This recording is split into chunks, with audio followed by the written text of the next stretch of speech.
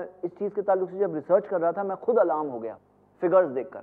हम देखते हैं कि इंडिया में ministry of social justice and empowerment की जो स्टैटिस्टिक्स है कई साल से चेंज नहीं हुई है कि इंडिया में कितने ड्रग एडिक्ट्स हैं, तो कई साल से 34 लाख का फिगर चल रहा है। बल्कि इस टॉपिक पर PIL भी हो चुका है कि ये डेटा प्रॉपर्ली मेंटेन नहीं किया जा रहा है और ये एस्टिमेट सही नहीं है। 34 लाख जो ड्रग एडिक्ट्स इंडिया में है, ये हाईली अंडर एस्टिमेटेड फिगर है।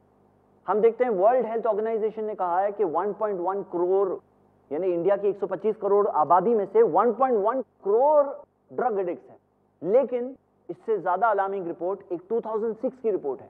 2006 में UN की एक ऑफिस ने इंडियन गवर्नमेंट के साथ कॉपरेशन में एक स्टडी किया था और वो स्टडी के अंदर जो कंक्लूजन पे आए, जो हिंदुस्तान टाइम्स की रिपोर्ट मेरे पास यहां मौजूद है, और उन्होंने ये जो कंक्लूजन्स बताए, उनकी इस स्टडी के मुताबिक 2006 में 7.5 करोड़ ड्रग एडिक्ट्स थे इंडिया में at that time itself, 7.5 crore.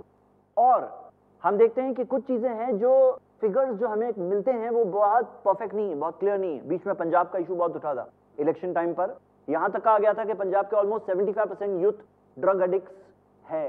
ये बहुत ही अलार्मिंग बात है।